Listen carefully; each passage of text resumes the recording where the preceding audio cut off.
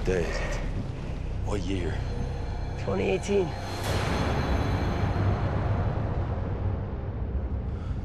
What happened here? Judgment Day happened.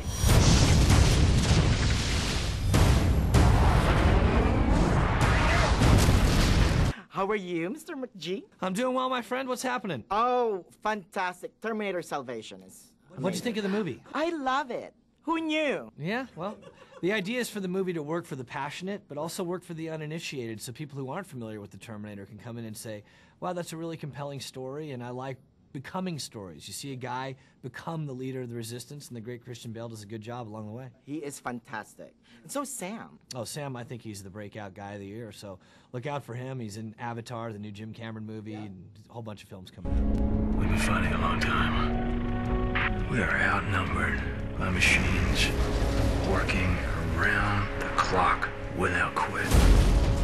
But you are not alone. There are pockets of resistance all around the Earth. This is John Connor.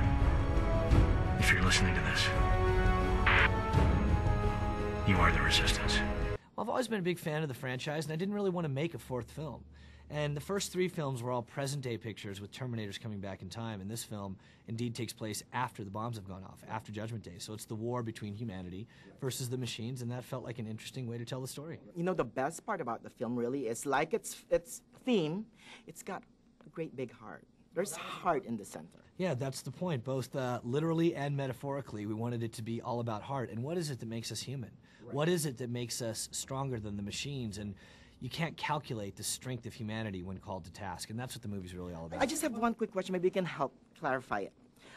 When he was gunning, when John Connor was gunning Marcus, and then he was asking him, "What are you?" But didn't he see something like that back in Terminator 2 already? No, because in Terminator 2, he sees a T-800 and a T-1000, and they don't have any human organs. And it's the fact that Marcus has a human heart and a bit of a human brain that makes Connor realize, I've never seen a machine like this, and my mother never told me about a machine like this. So therefore, what I thought I knew about the future no longer is true, and all bets are off. And that's where the drama comes from. They know what you are, even if you don't. Enough! That gun ain't gonna stop. Nobody shot you in the heart, and I see that thing beating a mile a minute. Kyle Reese!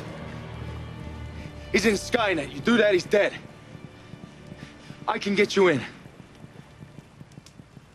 Basically, what you have is a young Kyle Reese becoming the great warrior that we know from the first picture, and you see John Connor, as portrayed by Christian Bale, becoming the leader of the resistance, and then you have a man fighting for his humanity and fighting for his heart and for his soul. And though he has a little bit of metal running through him, he's saying, I am not a machine, I am still a man, and we'll have to realize, is he tricking us, or is he indeed a man? Right, and there's a wink, wink, nudge, nudge to Arnold in this movie.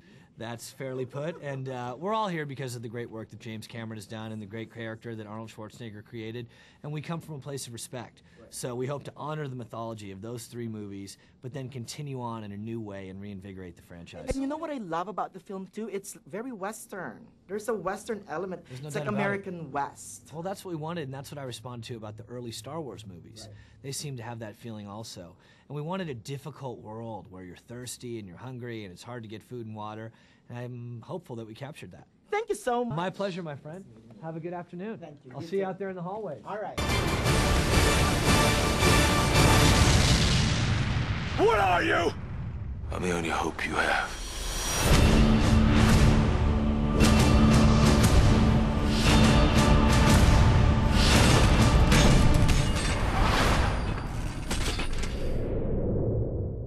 Terminator Salvation. Rated PG-13. In theaters Thursday, May 21st.